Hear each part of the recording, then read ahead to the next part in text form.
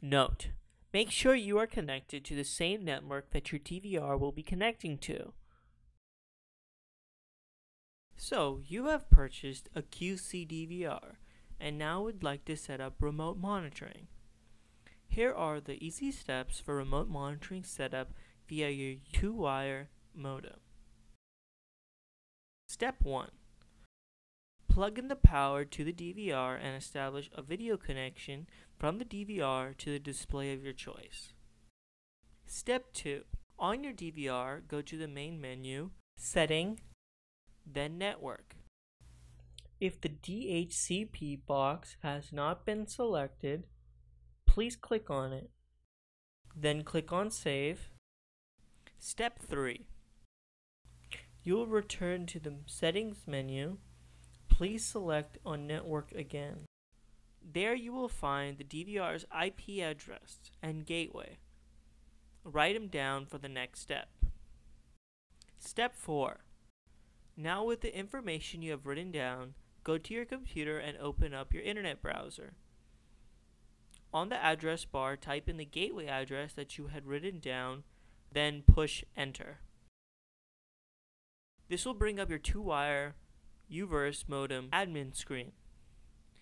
Click on Settings, then Firewall, then Applications, Pinhole, and DMZ. Step 5. Now you will need to find and choose your DVR's network device. Now scroll down, click on User Defined, and click on Add a new user defined application. Step 6. Here you will need to create a name for your application. Select your protocol as TCP, input your port 80 in the from and to boxes, type in 86400 for your protocol timeout, and 80 again in the host port. Then click and add to the list. Note: at this time, you will need to log in to your 2-wire modem with your 2-wire modem password. Step 7. Once confirmation is successful, please repeat and input 37777 for the ports and click Add to the list. Once you have done this, you will need to click on Back. Note: you may need to choose your device again, then scroll down and click on User Defined. Step 8. At this time, you will need to select the application you have created.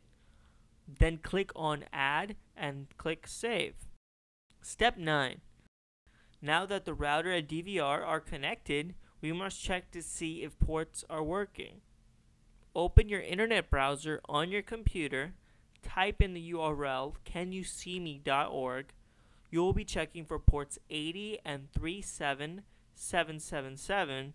These are important for remote monitoring.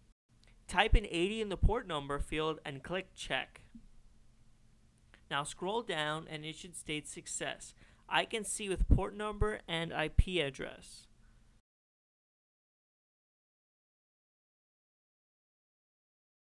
Step 10. Now we have checked for port 80. Repeat the same steps for port 37777 that you did for port 80. Step 11. Note: make sure you are connected to the same network that your DVR will be connecting to. You will now need to find the DNS server address.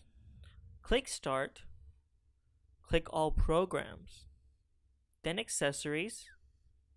Now open the command prompt application. Type in ipconfig/all and press Enter. Look for the section of the command that returns that says DNS servers. The IP address next to it is your DNS router address. Now it will display your DNS server information. Please copy it down. Step 12.